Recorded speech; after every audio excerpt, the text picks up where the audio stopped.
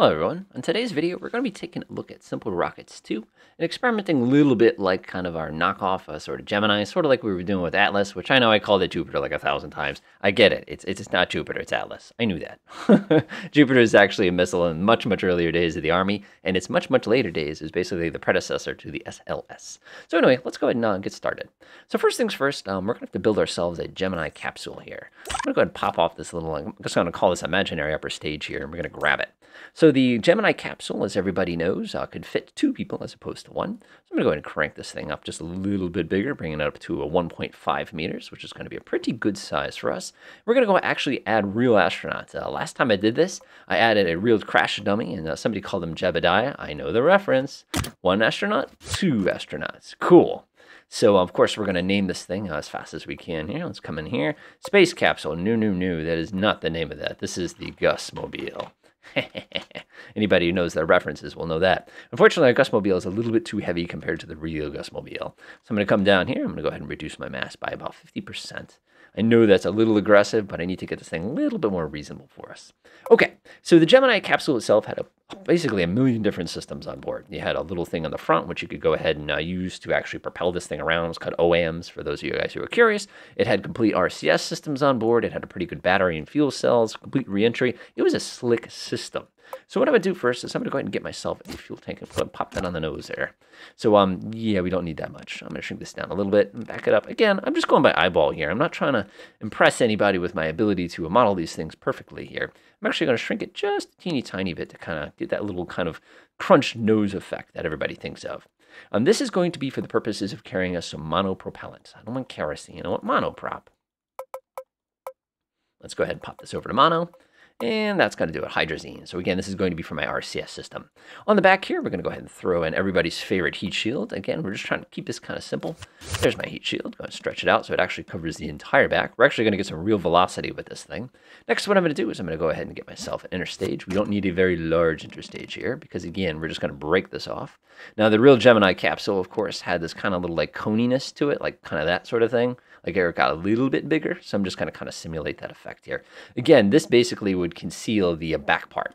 Next, we're going to need our re-entry rockets. But before I do that, I'm actually going to go ahead and get a little power section is what I'm going to call it here.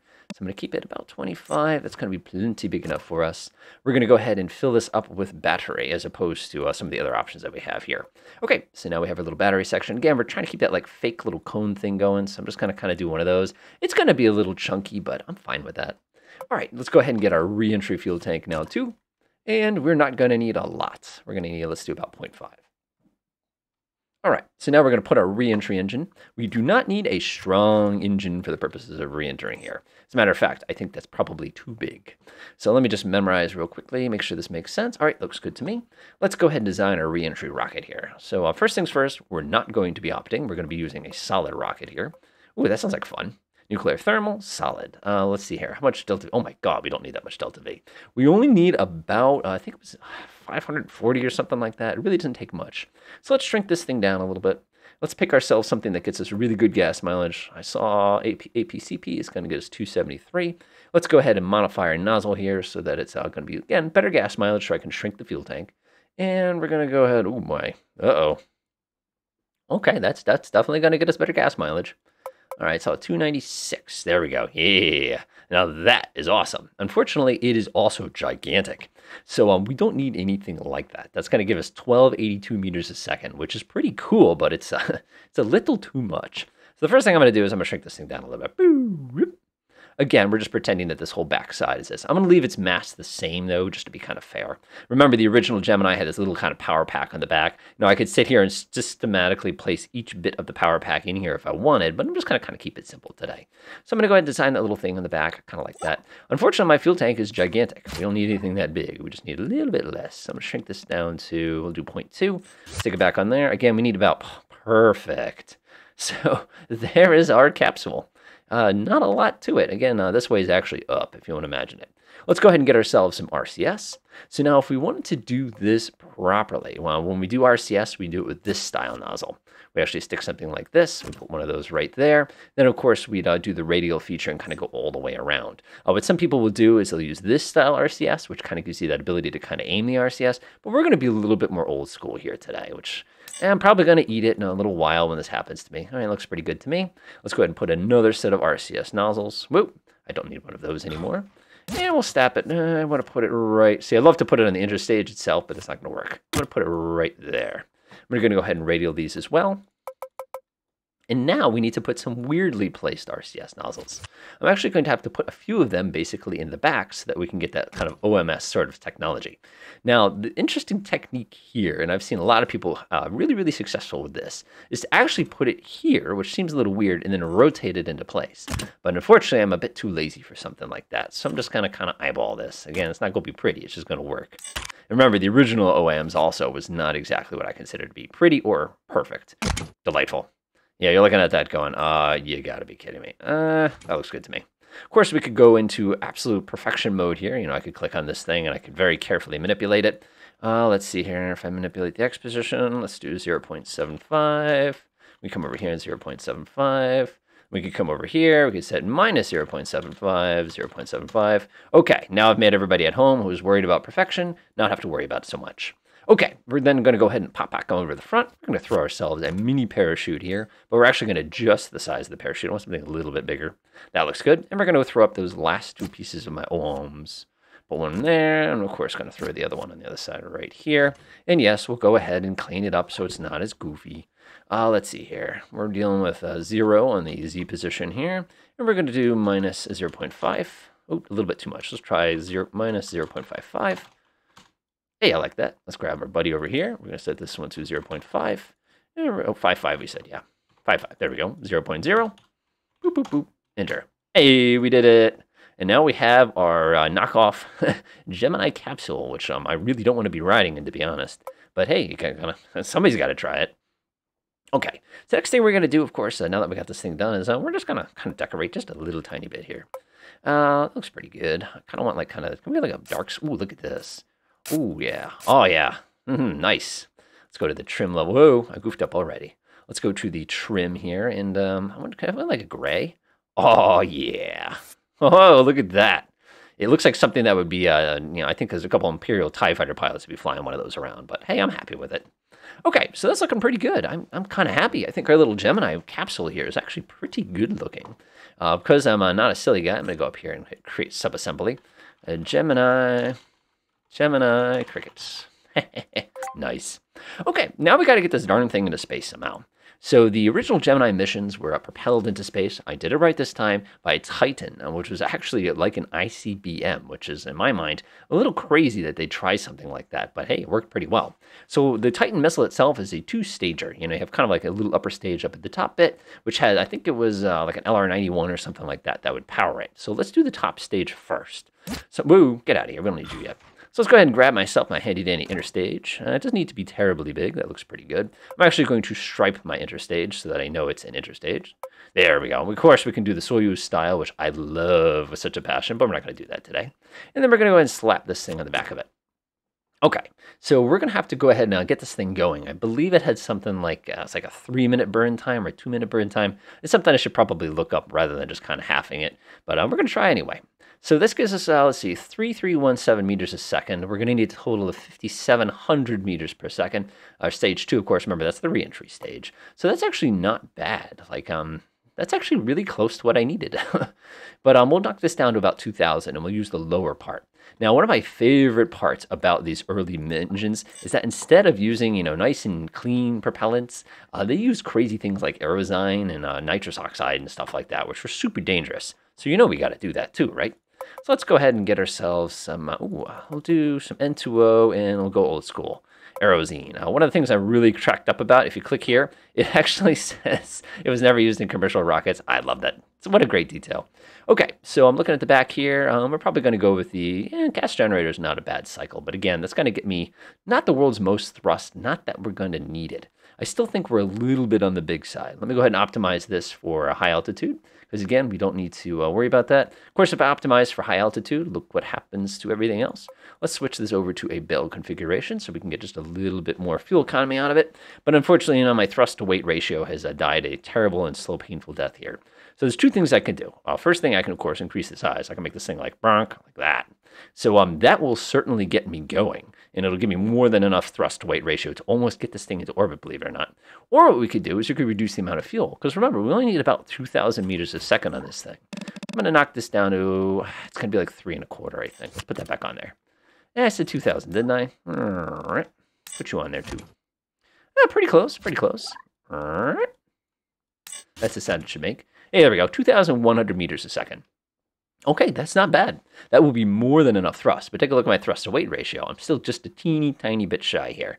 So I'm going to go back this up. Again, you want about 1.5 in orbit. You don't really need that much, so I'm actually going to go ahead and use 90%.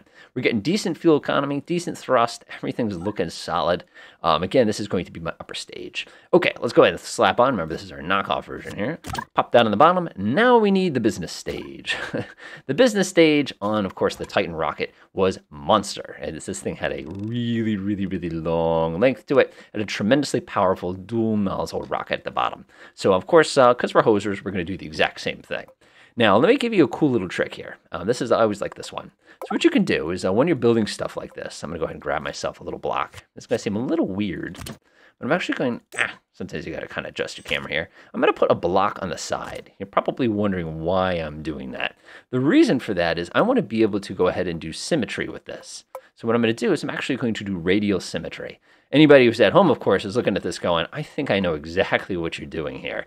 Yeah, that's exactly what I'm doing. What I'm going to do is I'm going to attach the world's teeny tiniest little strut to this thing so that it can go ahead and actually connect this so that it can have a nice and even rocket flow. Before I do that, though, I'm going to go ahead and flip over here, close down the thinker panel. I'm going to make sure the fuel line is turned on. You need to make sure this thing lets fuel come through it. Now what I'm going to do is I'm going to get myself a strut. And I'm going to stick it on the side of it. Whoa.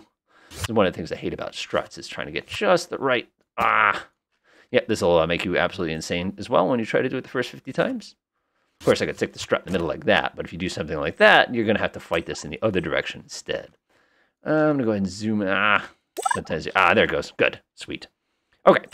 Stick the world so you can, of course, stick the strut out the side, but to do that, I'm going to need to get myself another one of these. I need a side strut. Hey, there we go. Shrink this like this a little bit. I'm going to put it right about there. Make sure they have fuel lines, by the way. If they don't have fuel lines, you don't got fuel. All right, now I'm going to go ahead and stick another one of these goofy things like this. And that is where my rockets are going to pop out. Ta-da! It's not the most fancy design I've ever designed, but hey, it actually works really, really well. Go ahead and make sure fuel line is turned on again. Again, we need a nice path from here to get basically through. And now when I stick my rockets on the bottom, I'm going to have the ability to actually customize these rockets together rather than independent of each other. Now, that is going to be awesome for me because it's going to eliminate a lot of that kind of nastiness that usually comes with this kind of process. Okay, so let's go ahead and get this all set up now. So these are my little tiny knockoffs. I'm actually going to have to optimize them for a little bit lower altitude. The original Titan, by the way, yes, it only had 2 nozzles, but it was actually 1 engine. And of course, if I want to be a little bit more careful because I'm looking at those kind of hanging out on the side, you might want to reduce the drag scale of the kind of pieces that are hanging out. Otherwise, it's going to have a big impact on your performance on the way up. Okay, let's go ahead and get our engines going here. So first of all, these things ran again on Aerozine and N2O. So I'm going to go ahead and get myself some Aerozine and N2O. And we are looking good right there. Delightful. So now we can actually start designing this. We have to actually tell this thing, yeah, it already preloaded. Delightful. All right, that looks pretty good. That looks pretty good. And what do we have? So our stage 1 looks good. Stage 3 looks pretty good. Stage 5, I can see all my stages are getting goofed up, which means if you come in here, I'm sure we're going to find out why everybody was getting goofed up. That happens a lot. See how it's firing that engine instead of that engine? Okay, so we're going to fire these 2 engines together first. We're going to interstage. We're going to fire that engine. Let's go ahead and flip on Delta V mode here. Interesting. You'll notice that my Delta V has dropped. And the reason for that, by the way, is because of this. So don't panic. Okay, so let's see here. 1447, 2.1 minutes. Looks pretty good. My little engine at the top looks pretty good. My big old mages, we don't have the thrust-to-weight ratio to get to space yet. And nor do we have the Delta V. So let's go ahead and click on my little engine here. We have a couple different styles we could use. I'm a huge fan of the gas generator cycle. There's actually gas generator 2 cycle if I want to go ahead and be a little more irritating here, but that actually works better for me. So let's go ahead and pick a cool looking nozzle here. Cone is pretty old school. I believe these use kind of that delta shape, that modified one. And let's optimize this for low altitude. Plenty of throttle note, and we're just going to have to kind of come in here and play with this a little bit until we, let's see, we need it to be trying to get the maximum thrust to weight ratio without hurting our fuel economy here. I think I hurt my fuel economy. And right there. Delightful. So let's just set it to 50 and round up. So we got a pretty good nozzle throat, pretty good nozzle length, and everything's looking pretty good so far. The only thing we got to do now is play with my size here. We're going to go all the way up to get a 1.5 to 1 as far as my thrust to weight goes, which is standard. And that's going to get us about 3,600 meters per second. 3,600 plus the 2,000 at the top is going to be, we're going to be a little teeny bit short here. So we're going to need to increase our overall length just a little bit. Of course, we'll go up to 15.25 meters. We can go have these two pieces and pull them down a little bit and let go. And notice everything kind of came down with it, which is just awesome. All right, this kind of gets 3,600 meters per second. I'm actually liking that. I think this is coming together. I've got a good feeling about this today. All right, let's go ahead and grab ourselves some aerodynamic components here just to help things out. Go ahead and throw some little teeny tiny fins. They're not going to do much here, but you never know. How to do one of these, go ahead and do one of those. Again, we don't need a lot of fin here because we're not going to be chilling in the atmosphere that long. Go ahead and grab this, and pull that all the way to there, and check it out. So now we have our Titansky. I don't think it's going to go so well. I think it's a little small, but again, we'll find out exactly what happens. Last but not least, I'm going to go ahead and throw in some nozzles for RCS at the very, very bottom. Set them to be radialed. I'm going to look this thing over really carefully. It's certainly not what I consider to be the Titan, but I'm not complaining too much. That's my interstage there. We want to go ahead and stripe that sucker up, just so, again, so we can remind ourselves that's an interstage. All right, striped. Hey, look at that. It's so cute. How much do we weigh? 104,000. That's like nothing. Okay, let's go ahead and memorize everything real quick. We have plenty of delta V at low altitude here. As we climb, our delta V shoots up, which is going to be plenty. That's over 5,000. That looks pretty good. I mean, if we come a little bit short, we come a little bit short. Stuff happens. Total delta V at low altitude is 5,100. High altitude is 6,500. So that's going to be, if I pick the middle here, that should be enough delta V. But everybody's looking at me with raised eyebrows right now going, last time you said should have, we didn't end up in space. But, stuff happens. All right, let's go ahead and grab this. We're going to set for a relatively low altitude here of 100,000 feet. We're going to set my countdown time to 5 seconds. And I want to make one teeny tiny little adjustment here. Perfect. Okay, let's test it. All right, here we go. We did make sure we got the correct staging, right? Well, we'll find out in a second, won't we? Turn my volume down here so I don't deafen myself.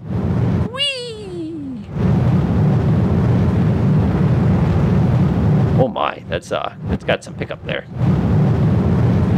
Now, this is a very, very, very toxic and tremendously explosive, basically, propellant that we're using here. So it'd be very interesting to see kind of what that does. Now, one of the reasons I went for a liquid option here is just so we have the ability to go ahead and have a little bit more control over both throttling as well as tilting. But we definitely want to be able to gimbal these engines. All right, let's speed time up a little bit. We're just going to kind of arc around here. Climbing pretty good so far. Notice our delta V actually climbs as we start getting progressively more altitude here. Again, because we have less air pressure keeping the rocket fuel inside of the motor. I'm not liking the looks of that. That looks like we're tilting a little. Oh, no, that's correct. All right, so we're already starting to raise our apogee, which is awesome. Or apoapsis, I should say. Accelerating, starting to pick up a little bit of speed here. Well, if this works, we're definitely going to have to try to do this with the Geno later on. Looking good, looking good. We're climbing. Everything's smooth. Thrust to weight ratio is coming up uncomfortably. All right, we're just about to do some staging. If I was a little bit more naughty, I'd go ahead and clean it up. All right, calculating delta V for my this. We're going to go ahead and circularize. I think that's a great feature. Basically, we nose over, get a little bit more velocity. Again, because, ooh, ew, ew. Look at how red that is. That can't be healthy. Basically, what the computer is doing is it's automatically circularizing us because we don't have enough juice left in the main stage here. All right, there comes our staging. All right, calculating our apoapsis burn time. It's going to take 62 seconds to go ahead and stabilize our apoapsis. Here comes our little Gemini, the Gusmobile flying out here. So now the computer is going to automatically fast forward to our apogee. It's going to go ahead and accelerate. You can still see the rest of our lower stage here. And notice we're using the same technique, but remember this nozzle was perfectly optimized for this stupid high altitude stuff. Let's speed up time a little bit here. Yeah, the rocket's back there somewhere. Sometimes you can just out of the corner of your eye, like see like a little speckle, and that's how you can tell where the back rocket is. Now, if I was a better person, I'd make it reusable, but can't do that. You know how it is. All right, we're starting to pick up our altitude a little bit. Let's go ahead and take a look at orbital view real fast. Yeah, we're just about to go into orbit. I think my math was actually 1% accurate today. So now it's going to calculate the circularization, which is just going to simplify our orbit a little bit here. I'm going to put my finger right on the accelerator here because there's always the chance that it's going to underburn or overburn. So I'm actually going to go double check this real quickly. Yep, we're just about to the apogee. Speed up a little bit. And it's going to go fire that up. All right, let's go ahead and take a look from the side. All right, and we did it. Yes, success. So not only did we did it, but our upper stage here still has half a tank. So we actually did a really nice job today. Like, I'm actually amazed because I don't practice for this. I mean, I've played this game a lot, obviously, but sometimes you get lucky, you know? All right, let's go ahead and complete one orbit, and then we'll do a reentry. All right. Yeah, we can re-enter at pretty much any point, but my hope was to kind of land not too far off from where all the garbage is that we took off from. So we're just going to kind of loop around here like this.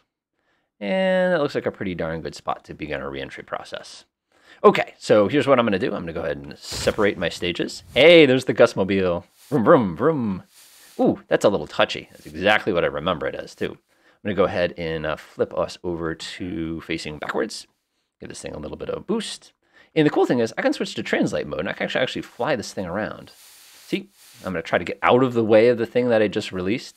This is so cool. I can just sort of fly it sideways. Go ahead and cancel it out. Again, when we do some docketing with the Gina later on, this is going to be a full-time job to try to be successful. Let's see. Oh, look at that. They even burst. Oh, that's so cool. Okay, let's go ahead and do our re-entry burn. Hypothetically, I should just give it full throttle and tap the spacebar. Whoop, we made a mistake. We have to be facing the opposite direction in order to re-enter.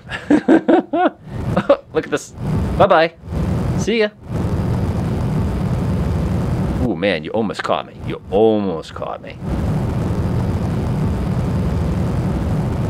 All right, our little walk. Remember, we actually have people on board of this thing today. I'm going to go ahead and do my silly little rotation. Unlock.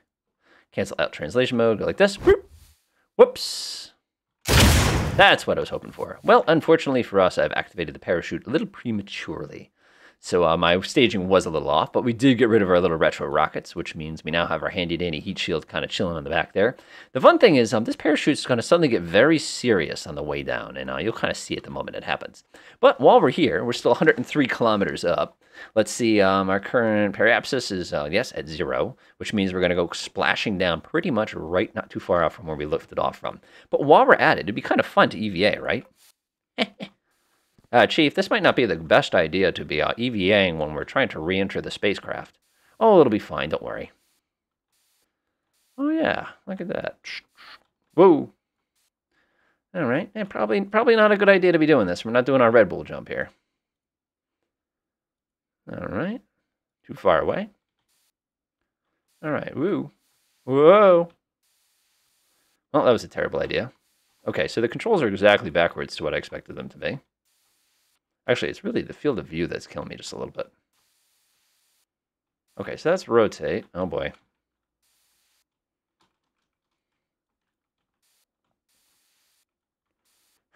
Well, I have a feeling he's going to be re-entering face first.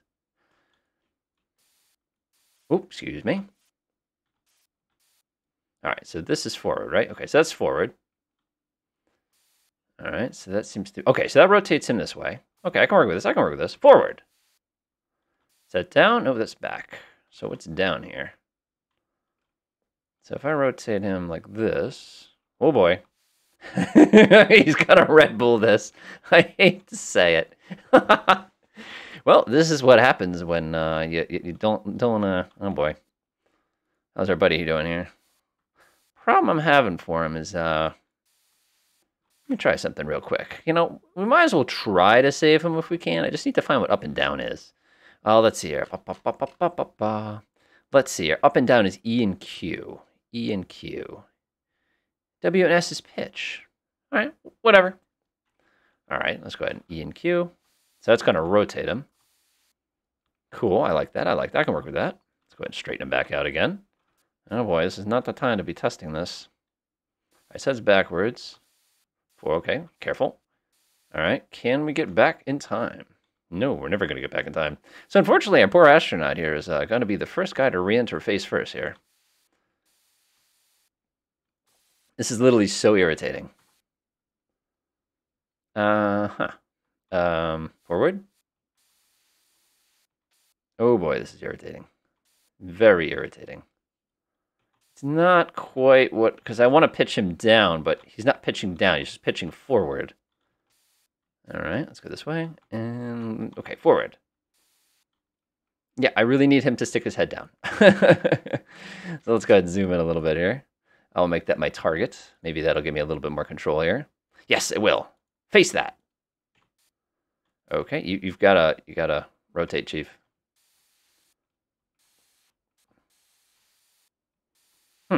Okay, so you need to, oh boy, shut off my translate mode here. Interesting. Hey, guess what I just figured out? You have to hold down the shift key. Okay, okay. We're not dead yet. We're not dead yet. Forward. Okay, easy. Okay, we only need to rotate. To go down is what we need to. Okay, so that's rotation. Ah, now I got it. Okay, nice and easy. Nice and easy. Oh my god, this is not good. He's starting re-entry. Nope, nope, nope, no! He's gonna get away. Oh, no, oh, that was terrible. Well, let me know how re-entry goes, because my little astronaut buddy here almost made it.